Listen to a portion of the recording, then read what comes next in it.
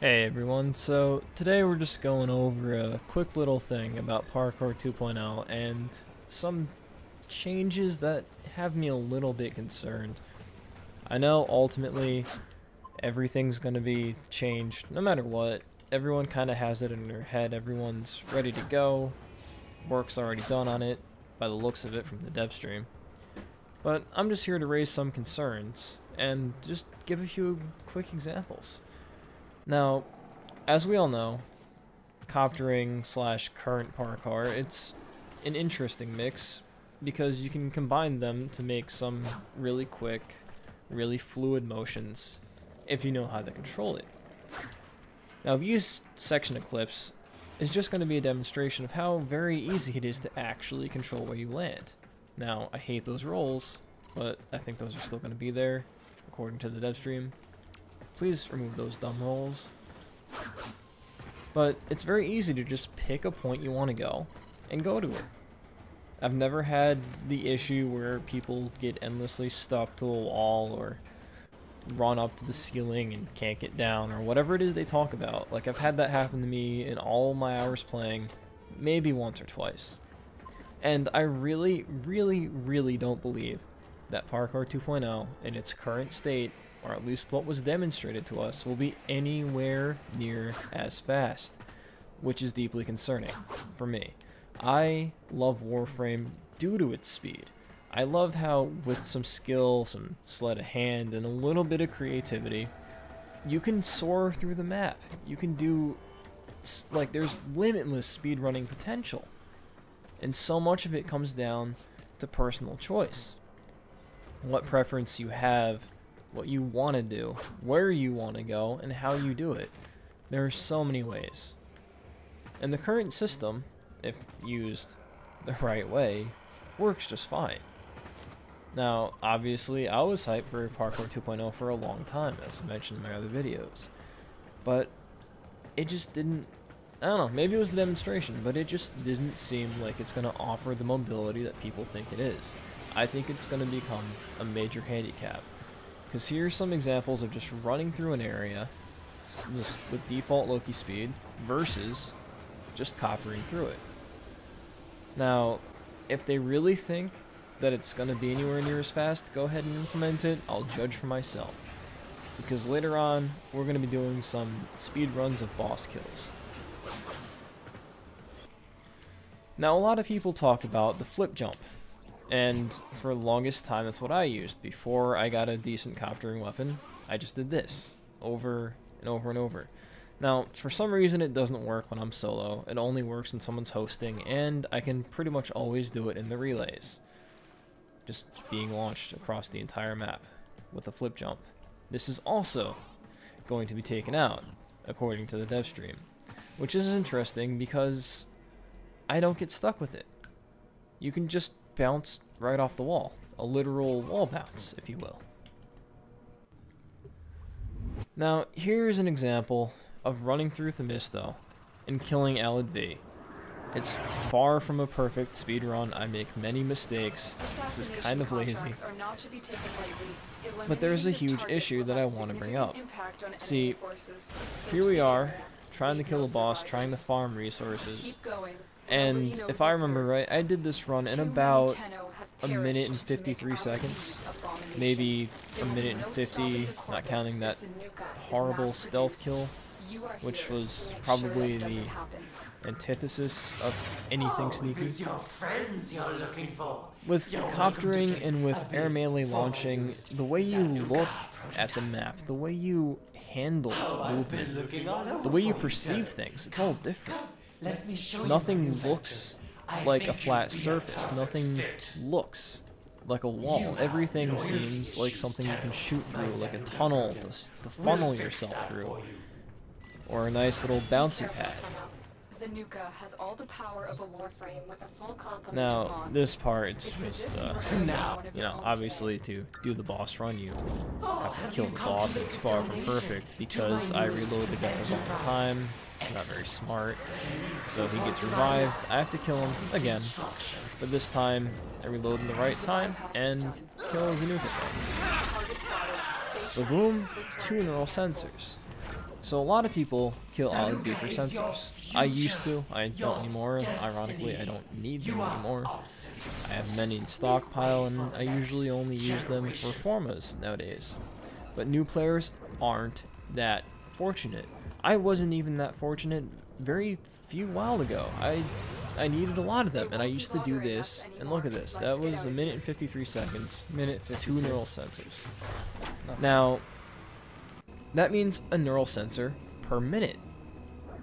That's a decent rate. You can kill LB that many times. That means 15 times in half an hour. Now, given various RNG, you're not expected to get neural sensors every drop. Maybe 20-30%.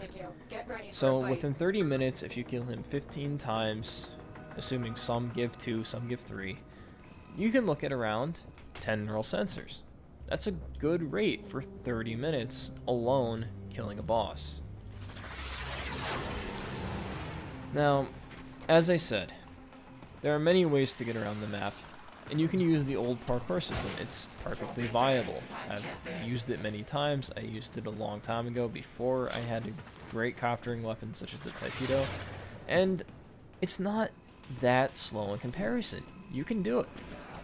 I made that jump no problem, but nothing compares to the half second it takes to just fly over it.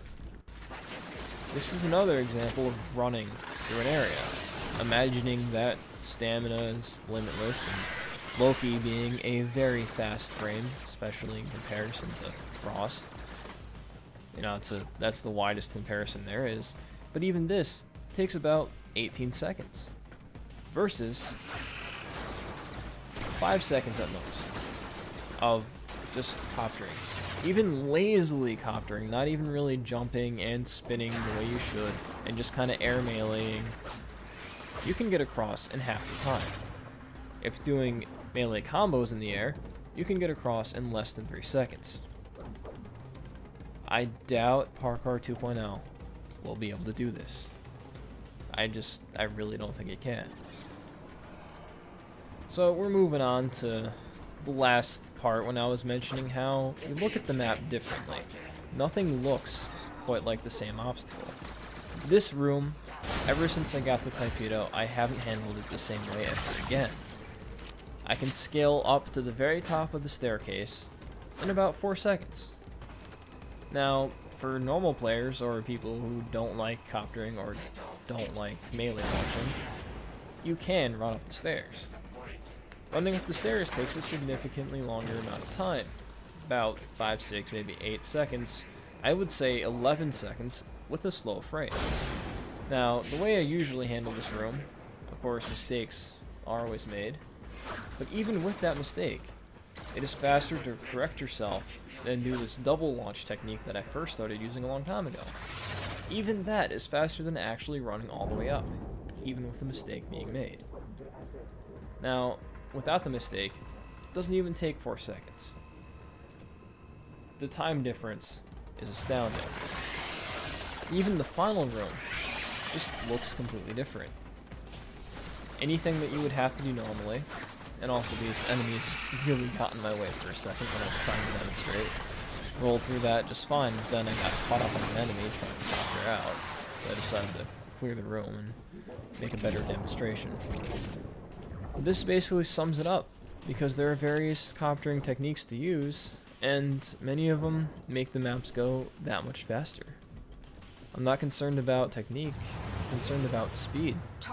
Now, there's some more that's going to be brought up in a little bit about being a solo player. Because if you remove coptering, I'm just going to play Loki all the time and do this.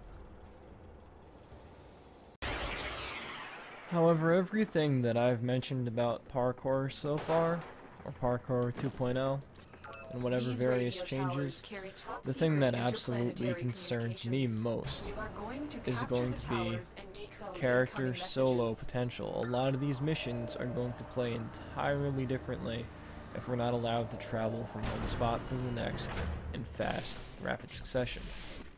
Now, this is an interception mission. This is one of the key instances where mobility for a solo player, I'm talking about being alone, no team to watch your back, is vital. It is crazy important. And without it, the mission literally becomes impossible regardless of your skill level. There's nothing you can do. If you can't get to where you need to go in a fast time, the enemies will capture the towers. There's just... that's it. The be-all, end-all to the entire conversation lies in that simple fact. Now, even with the ability to go as fast as we do, and the crazy amounts we do, getting from place to place and capturing these towers, at least in the later levels, is not the easiest thing.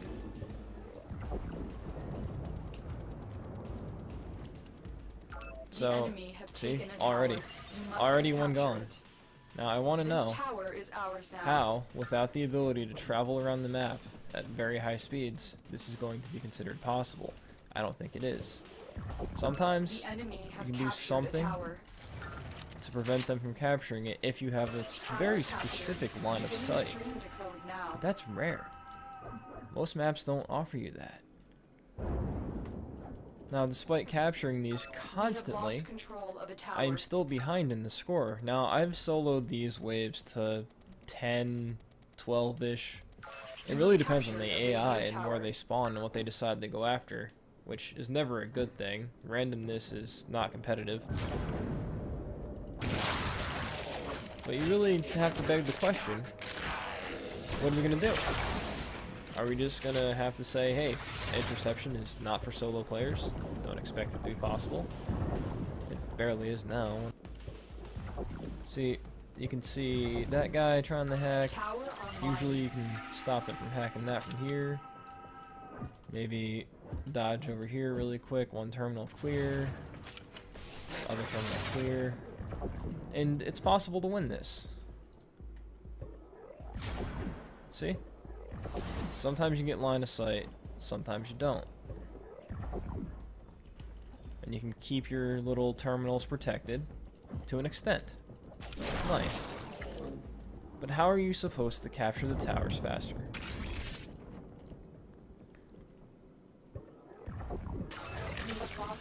Where was that guy? Oh, he was over there? Never mind.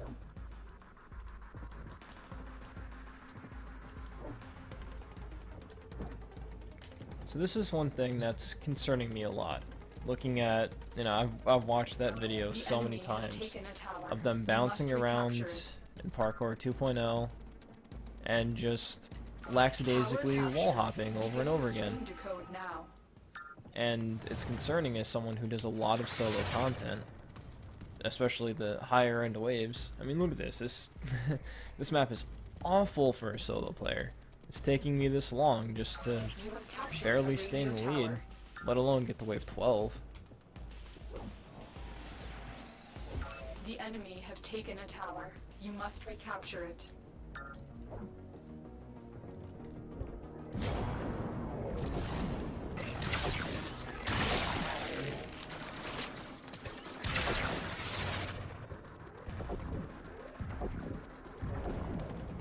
This tower is ours now.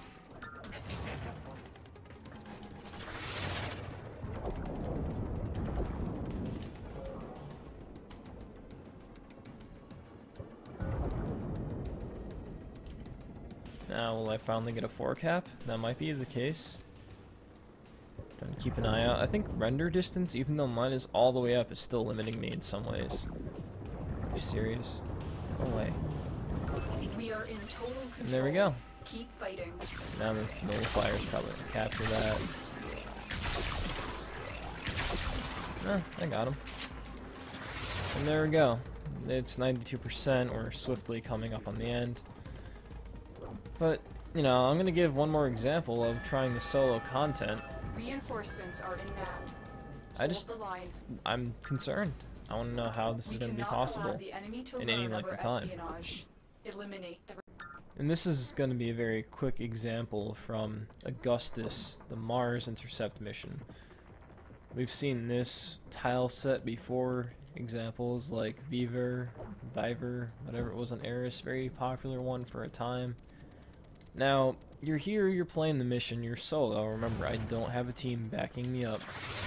So we go here, we capture one, let's say I'm capturing this one. Let's pretend it's already captured. We're here. It's captured. I'm defending it. I'm shooting stuff. Now, over there, I see C. It's getting captured. Someone's on it. Well, what am I supposed to do other than get there as fast as possible, which takes a long time, even with this, and shoot the guy in the terminal? How am I supposed to? Now, what if I have A, C, and D? But what if I don't have D and I need to capture that? Well, the way to do that is to go over here, jump up, and then start capturing it. Right? Without aerial melee launching, how is this supposed to be possible? Now, maybe there are ways. Maybe, without taking up so much time, you can do some nice little parkour tricks and jump about. Finally reach here and get up, shoot the guy in the terminal. Maybe. I'm not saying it's going to be impossible here. I'm just going to be saying you really got to think about this stuff. Is it going to be possible? I don't know. Never tried it.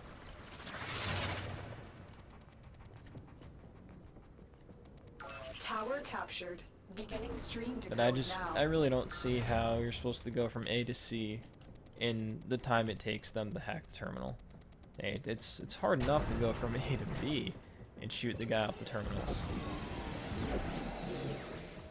and get back to A in time to capture it.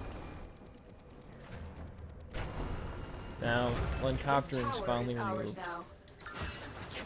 is anyone going to be able to defend these points all by themselves, all at once? I mean, look at that. B's already getting hacked again. It's going to be done before I can even capture this myself. And A, too. The enemy have captured a tower. You have I don't know. captured a radio It's a lot to tower. think about. It's a lot of possibilities. Now, let's see if I can get over there. Tower Nope, lost. I can't even make it to A. Without coptering, how is this supposed to be possible? This example, I'm just going to tackle two quick issues. How many people have solo defense to very high waves? Do any of you know what it's like when you either spam energy restores? It's like, look, I'm out of energy. What am I going to do? Well, you have to go kill some bad guys. You have to run out here. You have to stab them. Now, of course, I would be shooting here. I just decided not to bring an actual gun with me for this demonstration. It's like, what do you want Frost to do? Frost is incredibly slow. Look at this. He's pathetically slow.